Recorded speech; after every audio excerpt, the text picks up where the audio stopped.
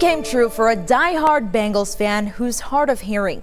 She's traveled to home Bengals games for years. Now she's heading to the Super Bowl. Alexa Helwig tells us why she's become an advocate for deaf football fans. Through all the winning and even the losing seasons, Meg Burkhardt might be one of the most animated football fans out there. I've always watched it since I was about 9 years old, I remember. Burkhardt watched the Bengals from afar for years. She grew up in LA and then moved to central Pennsylvania. That's when she started making frequent 8-hour drives to Cincinnati. I've gone every year since 2009. Started one or two games, and then I became now at 6, 7.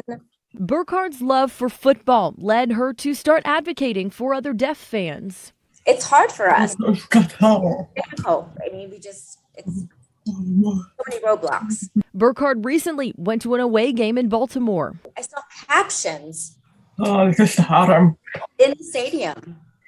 And I was like, why don't stadiums have that? Captions on the Jumbotron is something she wants in all the stadiums. It's a conversation she's started with the Bengals. It's been a dream of Burkhardt's to represent the deaf community at a Super Bowl. Friends set up a GoFundMe page to support that goal. Zach Taylor's wife even donated to it. After going to 8 other games this season, now I'm going to the Super Bowl for my 9th game. I get to go. I get to go to the Super Bowl. I'm so excited. To help cheer on this team and her favorite player, Joe Mixon, to victory. Alexa Helwig, Local 12 News. I love it. That's awesome. With the extra money raised, Meg plans to start a fund and wants to help send a deaf fan to the Super Bowl every year.